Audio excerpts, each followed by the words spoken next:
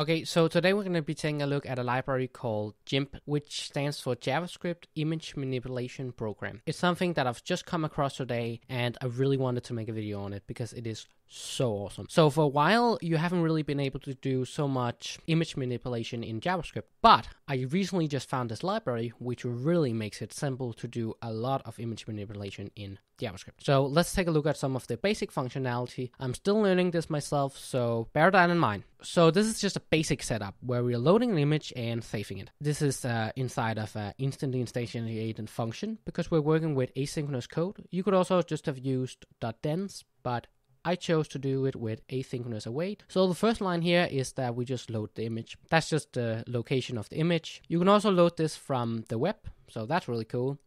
And then we just save it down here by doing image.write. You can also write images asynchronously using write asynchronous. So let's just take a look at what this would look like. Let's run the application. And you can see that this then generates a copy of that image. By the way, this is the original image. So let's take a look at some of the functionality. So the first thing is that you can actually add text to the images, which is pretty cool. So we're just going to be adding this hello world. Now, the font that we're going to be using is some built-in font. This is bitmap fonts. And if you don't know what bitmap fonts is, you can actually read on this package's NPM. They really explain it really well. They have a really well documented package. I don't know why it's not more popular. But you can also, if you don't have a bitmap font, you can actually convert a normal font to a bitmap font using this program here. So I will also leave that link down below. For right now, I'm just going to be picking one of the built-in fonts. There's a few different ones. You can find more on the website, but essentially this number will just change in between. This can be black or white, and this goes from, I think it's like 8 to 128, which is just different sizes, and then in black and white. So let's try adding that text. And if we see the edited image, you can see that the text up here, if we just zoom in, is now added in white. So that's the first thing. Let's take a look at the next thing. So the next thing is image resizing. There's a few different ways you can resize images. You can just resize them by putting the numbers in, or you can resize them sort of dynamically where you change one, like either the height or the width, and then it will automatically sort of keep the aspect ratios and automatically resize the other one. And you do that by doing this Jimp.auto, which will automatically resize the either width or height. But let's just resize it normally. So resize it to 250 by 250. And there you go. Now this is 250 by 250. You can also pixelate the image. So let's see how that looks.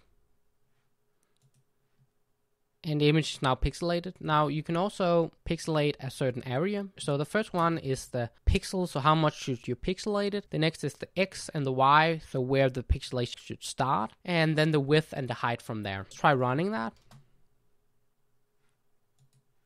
And you can see that it has made a pixelated box up here. So for blurring faces, this could be really neat. You can also really easily clone images by just doing image.clone, and then you'll get a clone of that image, which you could then modify. There's also blur, so let's just do a Gaussian blur by 1, so we will blur by 1 pixel. And you can see that the image is now blurred. This is the original, and this is the blurred image. There's also a normal blur, so if you don't want to use Gaussian blur, you can just use a normal blur. And that is using a normal blur. You can also invert the image, so let's try running that. And that will actually invert the image. Pretty cool. You can also change the brightness, so this goes from a -1 to +1. So this will just either de-brighten it or brighten it. Try doing that. This will make the image a bit brighter. And you can also see it's brighter. You can also set the quality. So I really don't know what the value goes in between, but I would expect it from going from 1 to 100. I'm not quite sure, but this will change the quality. You can't really see the quality changed, but the quality will have changed. The image will be less sized. We can actually take a look at that. If we just go in here in the images folder, and if you see it right down here in the corner, you can see that, well, it's actually bigger.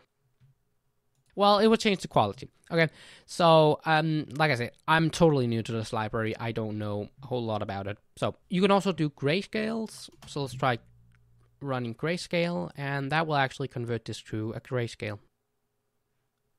Now, I think that was it. There's a whole lot of other things. You can convert it to a pages, combine images, so you can add like a watermark. I'll include a bunch of resources so you can read up on this yourself, because there's a bunch of things this library can do. I'm also just learning this library today. I think it's such an awesome library, and I think really we have been needing this library in the JavaScript community, because really there's not been a good way to manipulate images this powerful, because manipulating images in JavaScript can be very difficult. I'm really happy to see this library, and I will definitely use this in my own projects. I hope you learned something, and I hope you're going to check this cool library out, and hopefully see you in the next one. Bye!